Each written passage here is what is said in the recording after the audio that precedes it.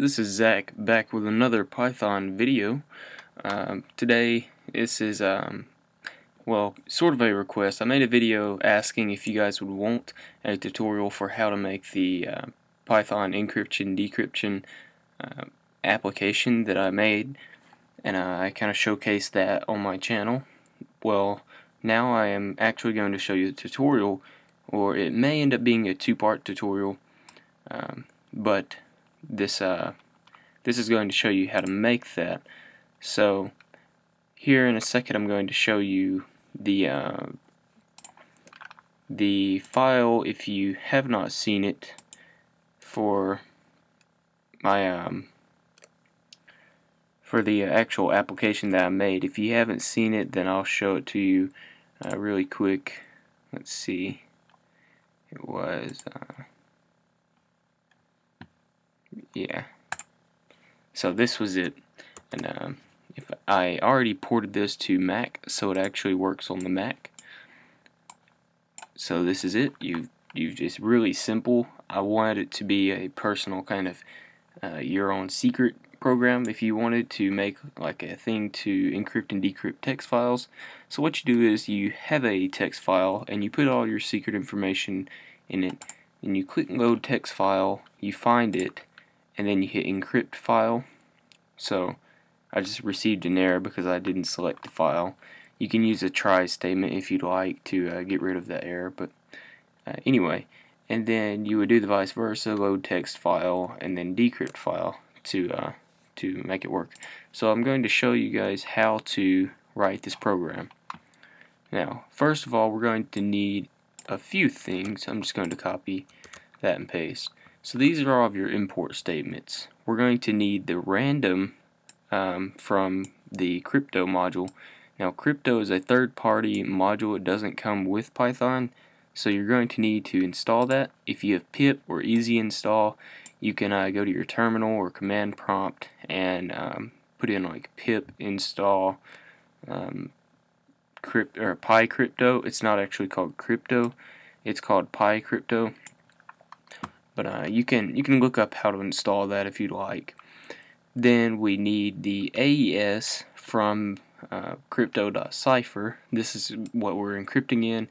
AES is the Advanced Encryption Standard, which is what's used on pretty much every standard encryption nowadays. Then the application itself, we're going to need the message box, file dialog, and tkinter itself. So yeah, let's get started. So first of all, as you can see, I have a key. Now you can look up how to generate these keys. They do have to be a specific length in size and stuff. So you want a key like this. I personally didn't feel the need to write a function that generates a key, so I'm just going to use this key that I already have, so I don't have to worry about it. It should be pretty easy to look up a key online, though, to find for this. Now, alright, so the process we have here is we're going to have we need two functions to encrypt and to decrypt, but we can't just take the text and encrypt it or decrypt it. The text has to be a specific length or size, block size, so it kind of makes it a little bit troublesome. But we have this pad function here, and what this is going to do is this pretty much adds random, or not really random, but it adds this character, or adds the amount of them that you need to make your string the correct block size. So this function takes a parameter s. Now it's going to return, it's going to return that string plus this part. Now what this says is this binary \0 here, this is just a character, so it's saying how many of those characters, though. That's where the multiply operator comes in. So if it were to say so if it were like x times 5, that's the same thing as xxxxx. That's 5 x's. So that's what that is. So, and then the amount of that character that we need to make it the correct length is the AES block size. So if you see, we imported that module. This is from that module.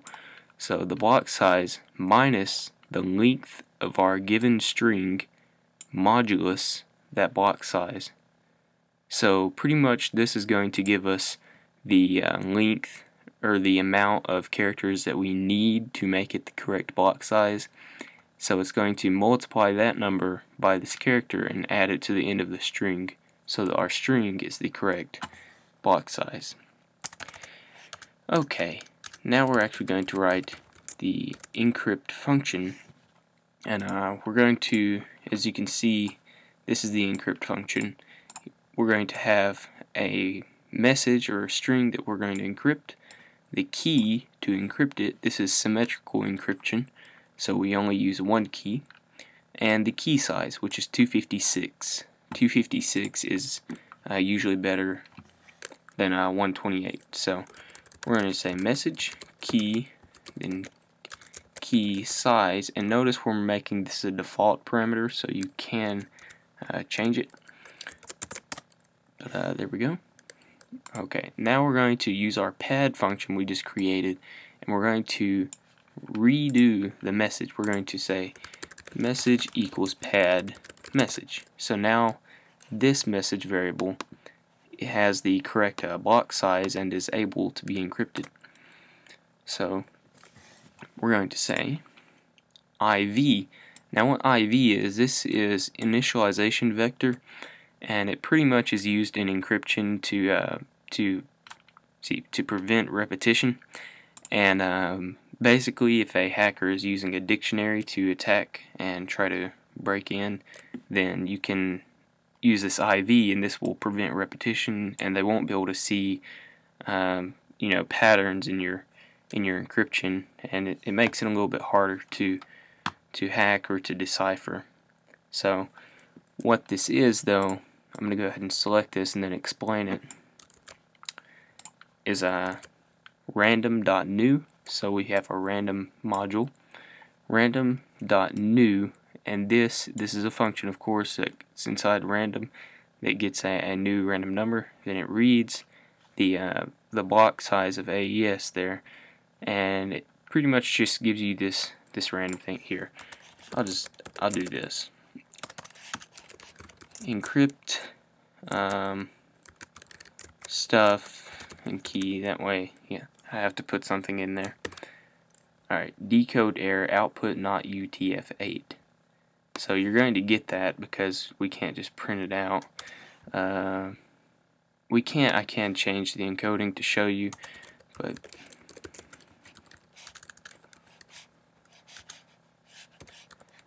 alright.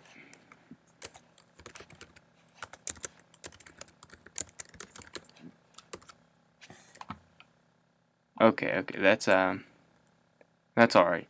You can look up the IV thing. It's a little bit confusing with AES encryption, but just think of it as a bit of random information that it adds to your encryption there, so that it cannot be decrypted or hacked very easily.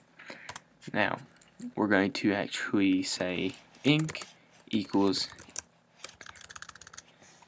well, we're not gonna. Alright, I called it cipher. I'll leave it at that.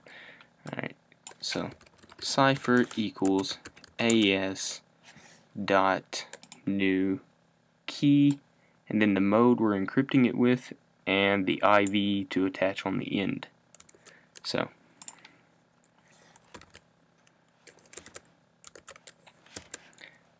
alright, now this is a method in the AES module that pretty much just actually encrypts it, but oh no, AES, this is a function in the AES module that creates an object that we're going to be able to encrypt or decrypt with. So as you'll see in the next line is the actual return, and we return IV plus that encrypted message there. So cipher is not actually the encryption Our cipher is your object that does the encryption or decryption. So now we're going to return IV plus our cipher dot encrypt message. So you can see the cipher object has the function encrypt.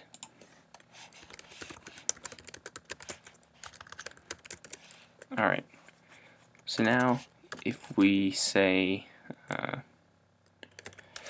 E equals encrypt secret key, and then print E. Oh, our UTF thing. We'll get to the encryption. We'll fix that later because we're going to have to when we start putting it into files. But it deals with the encoding in binary. So as you can see later, we're going to be reading files as binary. But we'll get to that in a minute. So the decrypt function here is pretty much the same, except it's a little bit opposite. So we have to kind of take parts out of the encrypted text, such as the IV here. So we're going to go ahead and create that. Decrypt, message, and key. We do not need the key size to decrypt it. So IV equals, you can see right here, or I use ciphertext, so I'll use that. So I use the IV equals, and I did a little bit of slicing here.